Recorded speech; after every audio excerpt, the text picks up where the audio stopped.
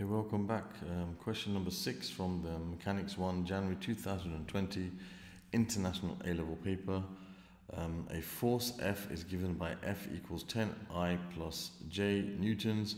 Find the exact value of the magnitude of F.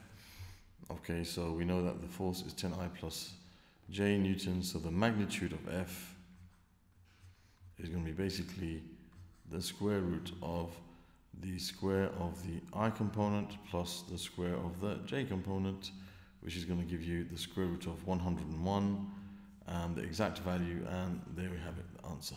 Simple as that. Okay, then it's got part B. Make some more space here. Okay, then it says find in degrees the size of the angle between the direction of F and the direction of the vector I plus J.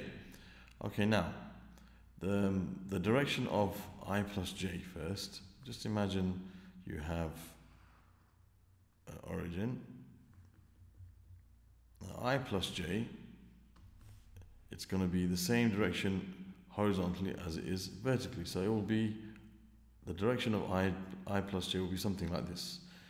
Okay, that will be its direction. It will be exactly 45 degrees.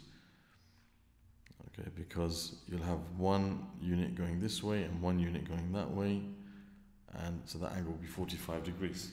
Okay, and our force F is 10I plus J. So 10I plus J, you're going to have 10 units horizontally and 1 unit vertically. So it will look something like this. It'll be kind of like a small angle there.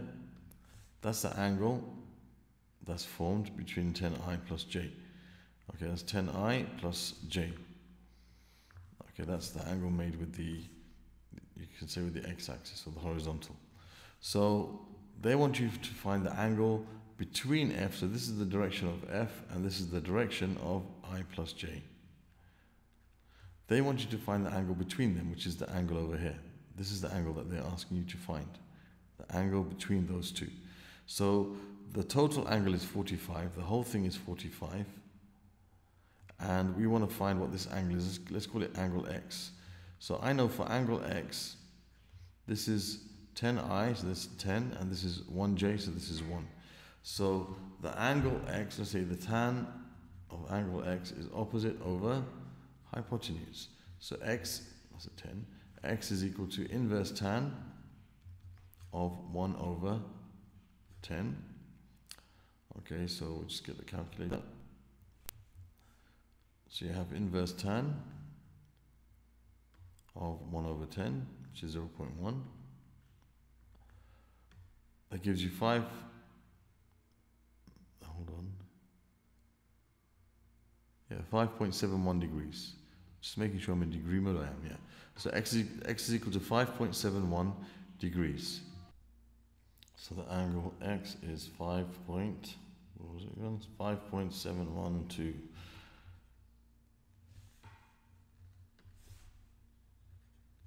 5.712 degrees. Well, that's not the angle that we're looking for. We're looking for this angle over here. Okay, so the angle that we're looking for, this angle, is going to be 45. So the angle between F and direction of I plus J is equal to 45 degrees minus 5.712 degrees. So we just take away 45, we take away that from 45, what we found, so 39.289, 39.289 degrees, 39.289 degrees, which there's nothing mentioned here, so 3SF would be best. 39.3, let me write that a bit clearly. 39.3 degrees would be the size of the angle.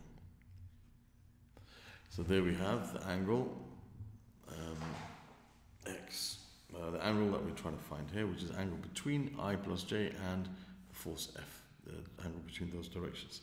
Then it says the resultant of the force F, the resultant of the force and the force minus 15I plus AJ newtons, where A is a constant, is parallel to, but in opposite direction to, the vector 2I minus 3J.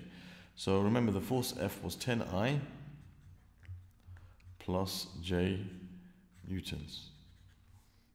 Okay, if I just make sure that's correct, 10I plus J newtons, that's right. Okay, so the resultant of the force and this force, so that means the resultant is going to be when you add them together. So when you have 10I plus J, so I'm going to write this as a column vector to make life easier, that's the force F, plus minus 15I and AJ. Okay, that's the resultant of these forces, and it's equal to, or it's parallel to, so it's some constant, some multiple of, so let's go K times, not this vector, but the direction which is opposite to this vector. So 2I plus 3J, 2I minus 3J is like this, 2I minus 3J. So that would be the direction that we get here, 2I minus 3J. So for us to go from here to here, the opposite direction would be a minus 2I and plus 3J. So minus 2I and plus 3J would be the vector going in the opposite direction. Okay, so the resultant of these two forces gives us the resultant vector, which is parallel to this vector. Okay, so it's a constant or a multiple of the opposite direction of this vector. So it's 2 and minus 2 and 3. Okay, so now I can form a pair of equations and solve to find what A is. So I've got 10 minus 15 is equal to minus 2K. And I have 1 plus A is equal to 3 times K. Okay, so if I take this and I find what K is, you've got 10 minus 15, which is minus 5, equals minus 2K. That means K is equal to 5 over 2. That's the value of K.